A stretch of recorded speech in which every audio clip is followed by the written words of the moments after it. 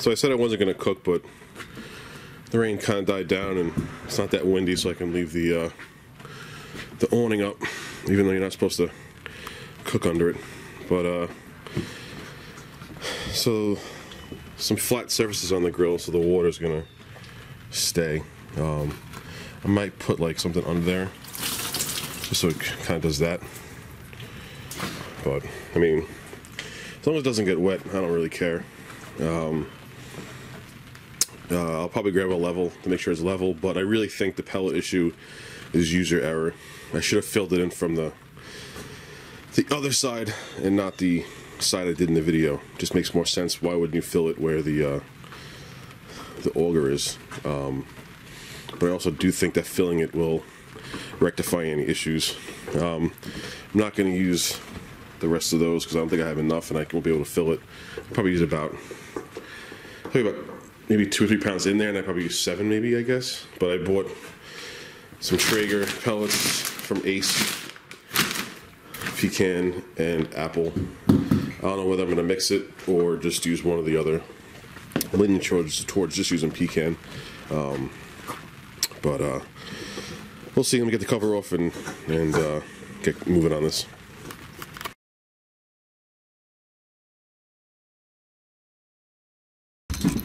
So I got this Tupperware. Let's read the manual. Is this hopper release, pellet release thing. I don't know how often I'm going to use it, but you can see it right. Let's see. It's that metal tab right there.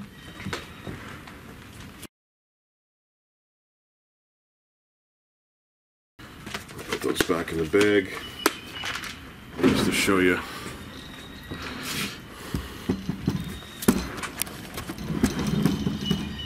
So obviously you're not going to be able to get everything. This is annoying too. Like, why shouldn't the insides of this hopper be smooth?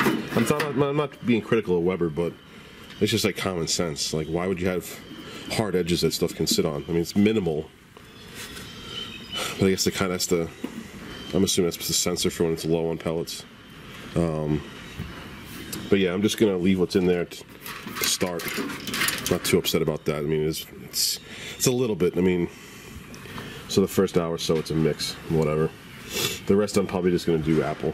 So I'm gonna fill this bad boy up with apple, and then at the end of it, just dump the rest out.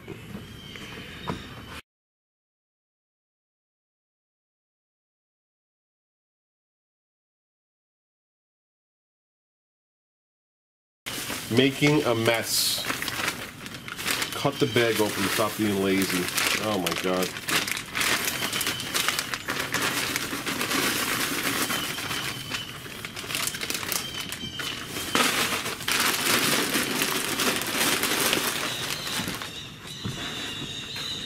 Alright, so it's a 20-pound bag. It does say it holds 22, so that makes sense. So I'm just gonna move it all down this way.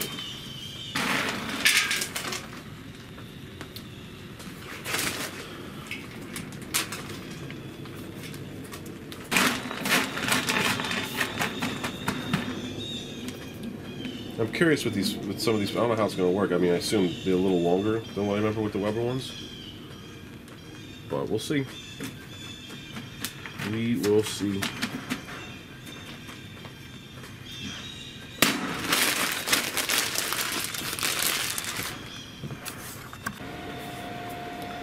So there's a problem with my memory card, my camera. So hopefully that last part caught how much ash there was, but you can see there's. I guess some unburnt, or not fully burnt pellets dropping in. Again, this is my first pellet grill. I don't know anything about them other than I'm supposed to be able to treat it like an oven. So, put this back. In one of the other videos I watched online, you know, if you move this thing around a lot, this thing creeps open like this.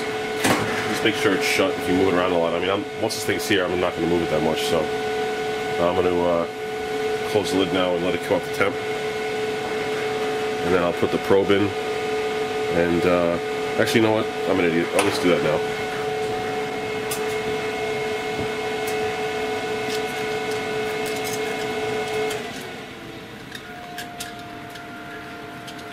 I have a I didn't even really buy this for the probes, because I have a what do you call it, Fireboard, which is the best thermometer system out there. Period. The end. No argument.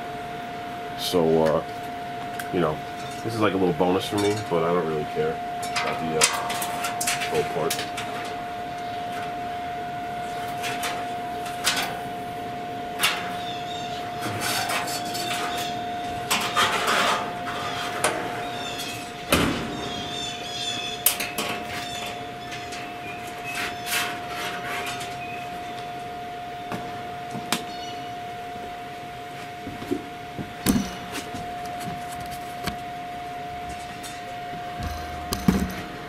Alright, so it says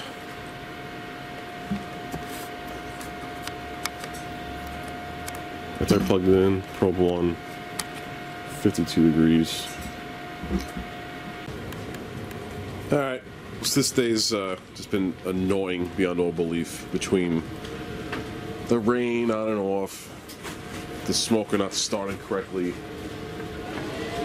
my dog thinking the cover's his new bed, my video camera memory card not working. I lost like 10 minutes worth of video of me screwing up trying to get this thing started again. I had the same problem again today as I did yesterday, where I turned it on, set the temperature, and it didn't heat up. The fire pot just filled with pellets, and the glow plug never got hot. Turned it off, emptied the fire pot, turned it back on, and worked fine. Exactly what happened yesterday. That being said, I have been running. I started off at maybe 2 1/4. I bumped up to 275 because it's 4 o'clock now. The beef ribs probably wouldn't have been ready. I put them on at 2. I figured 5 hours, maybe probably less, maybe 4 at 250. But I don't want them done at 7. I want them done a little earlier, so I bumped everything up to 275. I'm okay with it. You know, I just want to get a cook through. So this is the latest on the pellets. So this is what's happening. So I filled it up the way you saw me fill it up, and it's doing this. So they're sliding down. I'm just curious how much that's gonna, if it's ever gonna say low fuel and just have a huge pile on this end. My knee-jerk reaction to seeing that about a half an hour ago, let me just show you that's the butt. Those are the beef ribs. Oh, they look good. The beef ribs look great. The pork, it's coming along. Still got a ways to go. But anyway, my knee-jerk reaction to the pellet issue was I called Weber asking what the refund policy is, and the first thing he asked me was, it's not assembled in the box, right? And I said, no, it's assembled. And I used it once already. Put on hold for like 15 minutes, came back, and he goes, is it used? I'm like, yeah, it's used. And he told me to email me back. I haven't gotten an email yet, or a phone call. I'm still not sure what I'm going to do. I'm probably going to wait to see how the food comes out, to be honest with you. It looks pretty good. It smells pretty good. The pellet thing, I think if I ended up keeping it, I would probably just get something made up on like a 3D printer, or figure out something at Home Depot to kind of make the incline steeper, or maybe down here steeper. I'm not really sure yet, because I still want to see what happens if that side goes in first. Because if that side goes in first, the sensor's going to say low fuel, even though everything's on this side. But I'm going to try to have some confidence in the Weber engineers that I'm just freaking out for no reason. As far as like the 2 full starts, if that's what you want to call it, I'll probably talk to customer service about that. That's kind of more annoying than anything else, is that you got to turn it on, turn it off, and turn it back on again. So, but we'll see. I'll do another update. Probably when it's closer to being done. The internal of the pork is 111. I want to get it up to like 190, or basically until the bone pulls out. That's when I pull it. Hopefully the rain's done for the day and it doesn't get too much colder, but at least we'll put it to the test and see how much fuel it burns to keep going at 275 in around 40-degree weather. I put a whole 20-pound bag in. I can't remember if the video was corrupted or not, but again, I lost a whole bunch of stuff from today. Almost 6:30.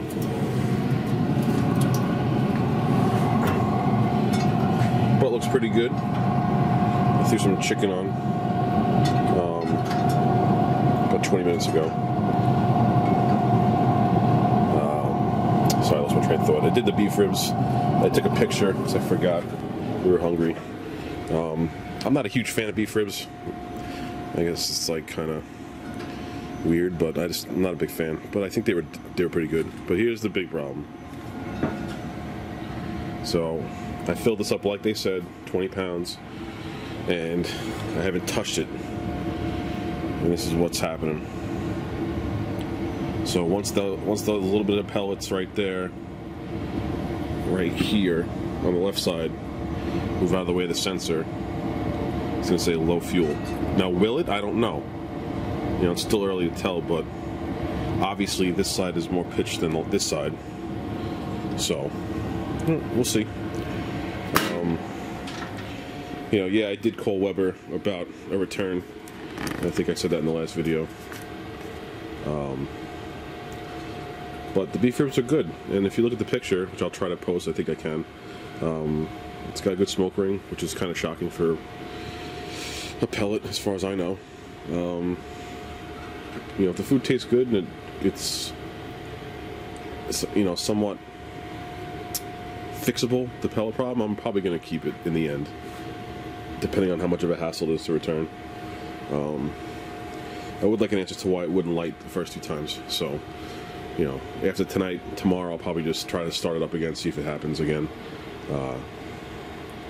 But all in all, so far so good, except for the pellet thing. Alright, it's been an hour. I just opened the door, and that happened. It's kind of slid down.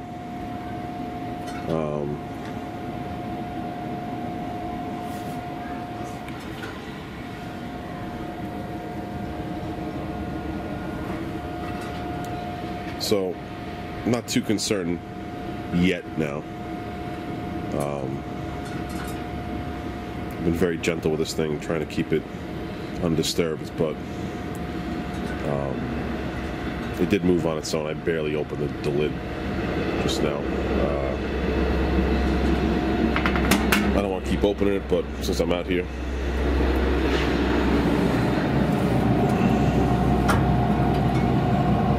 looking pretty good. Some boneless chicken for my wife. Everything else is working fine. It's holding temp pretty good. It's not too cold out.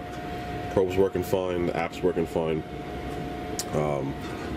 So maybe a little bit of overreaction in the beginning, but I'm still gonna entertain a possible return, depending. Just because of the failure to start stuff. But we'll see what happens in another couple hours.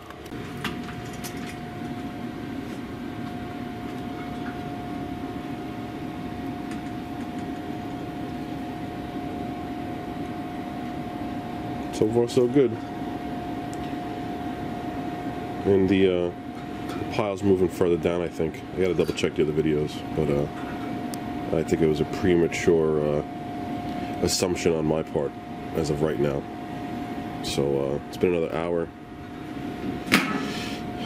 Internal's 171.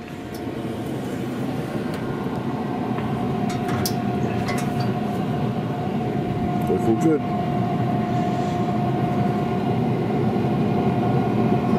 still pretty solid, so probably be a little while. Just took the pork off, so you can kind of see the ash buildup down there and the grease down there. Popper worked fine. I don't think it's going to be an issue. I'm not going to worry about it. So you can chalk that up to just me being paranoid. I'll show you a quick picture of the finished product.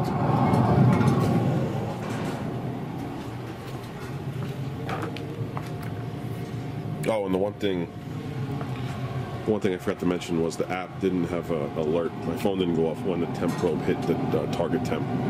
So I don't know if that's a setting I got to change or it doesn't have that ability. So I'll look into that and post it in the comments. I mean the description.